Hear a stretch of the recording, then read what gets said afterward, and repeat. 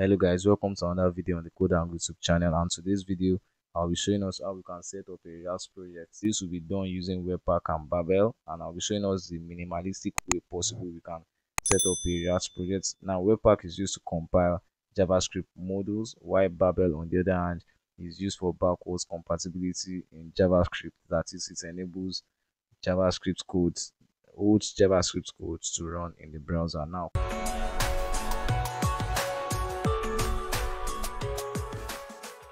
quickly in our project, you can create a folder, and in this folder you can set up and create these files. I have here, you have the index.html file, the app.js file, the index.js file, the webpack.config.js file, the .gitignore file, and then the .babel-lc file. So these files are in the root of the folder, so I expect you to have done the same.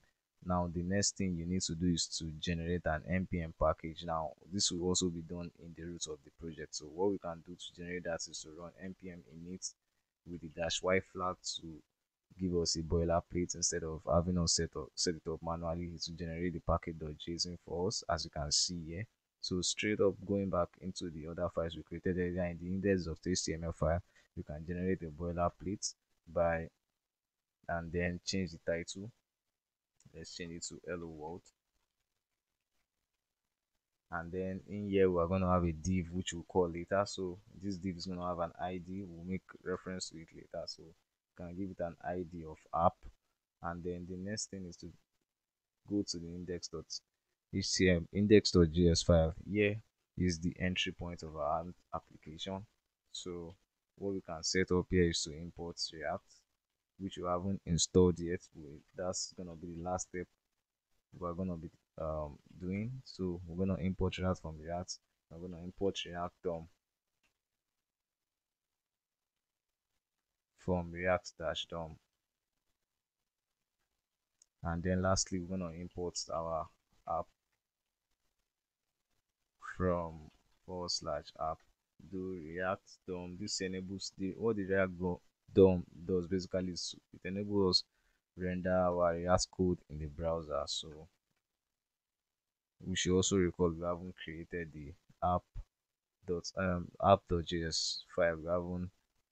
We haven't written the code for that, so that will be the next step we'll be doing. So we just run document.getAnyMe by id, which is in the base of our app. So that is done. So we can now go to the app.js. So inside the app.js we can also generate a boilerplate React project file rather. So with this, this is gonna be what is gonna be loaded in the browser. So let's just give it an h2 and say React without the CLI.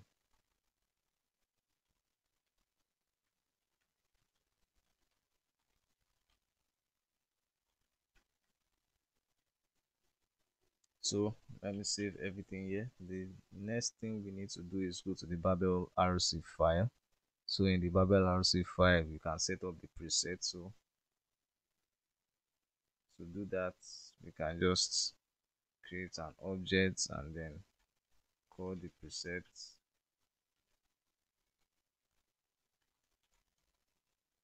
and we have an array. So in this array we're going to have the at babel /preset -env, and also here we're going to have at babel /preset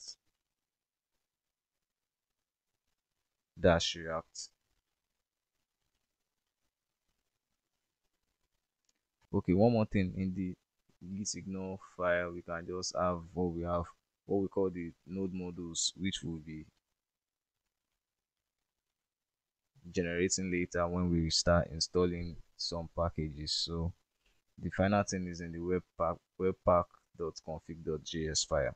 So in this file I'll be pasting a boilerplate code which you'll find in the GitHub, because this code is going to be pushed to GitHub. So what this does basically is, in here we have an output part which is /this. This is when we compile the code. It's going to be uploaded in this particular directory. Then our current mode is development mode. The port is going to run on port 3000, and then we have a module which consists of some rules, and one of them includes that our file should be able to run JavaScript and JSX, and also to exclude the node modules. And then in the plugins here, normally there is a plugin which we also install. This plugin by default generates a index.html file, but because we already have a template already, so we reference the index.html we have here in this particular template of the webpack.config file. So that's all we need in terms of the code to run this application. So the next thing we need to do is just to install all the needed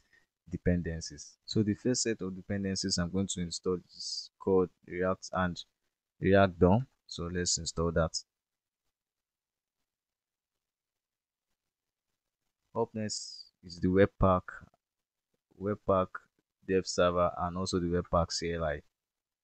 Notice I have a double slash save dash dev. This is gonna save it in the dev dependencies.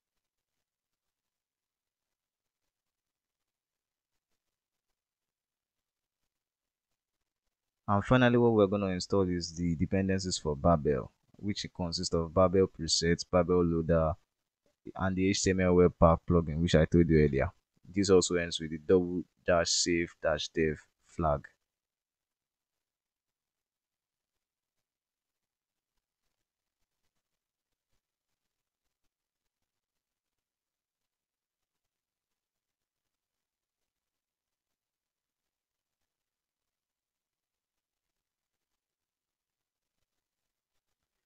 And with all the dependencies installed, let's set up our package.json file to run this application. So I can just change this text to start, and then the following command here is gonna be cleaned up, and then we're gonna have webpack serve dash dash open flag for it to open, and then we have the dash dash alt flag to have the alt reload implemented. So what this means is when the npm command is run for the app to open in the browser, it opens by default, like automatically, and then when we make changes, it reloads automatically. So let's save that and then start the server.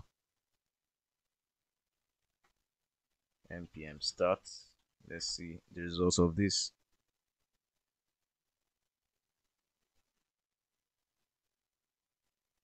Yeah, as you can see, our app now runs on the browser. So what I'm gonna do is to put the codes to this boilerplate in GitHub, probably instead of using Create-React-App all the time. You might want to use Webpack and Babel. So that's it for this video. Hope you're able to learn something new, and I will see you in the next one. Take care. Bye, guys.